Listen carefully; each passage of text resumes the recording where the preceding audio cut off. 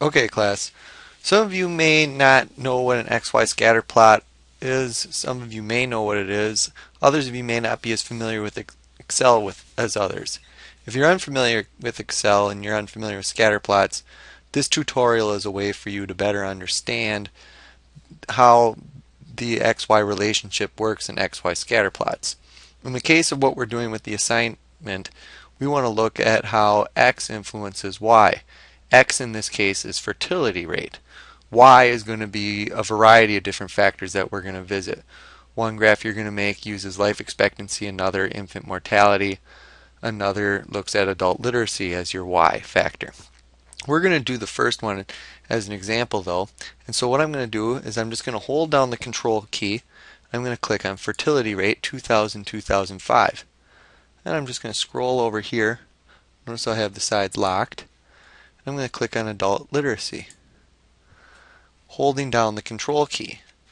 With that, now you can see both of those columns are selected.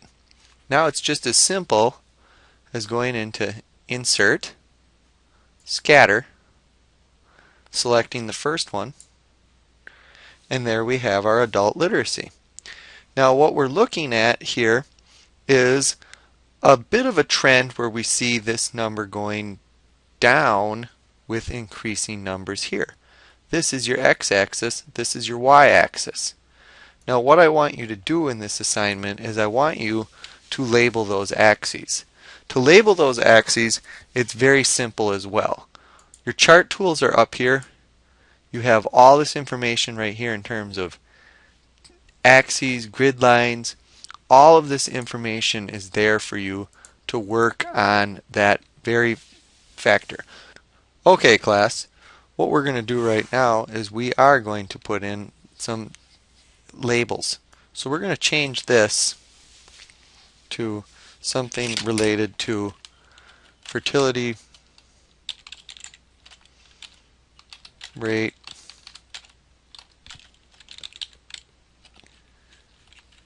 and adult literacy. You don't even really need a series on there. You can keep it if you want, but if you want to, you can delete that. What I want to do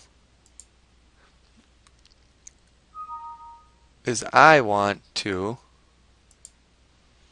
put in a title below the axes. So right here, I'm going to say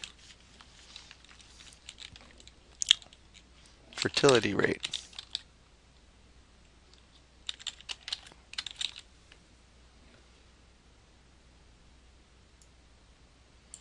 And over here,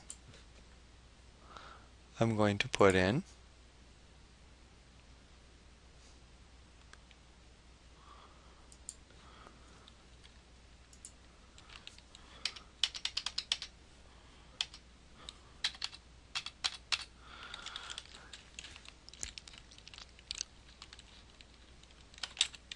adult literacy. Now this is a much better looking graph because now what we know, and we could even put that in terms of is that a percentage of the population. And so what we can see here is we can see a trend related to fertility rate and adult literacy. So that's your first example. I hope you like it.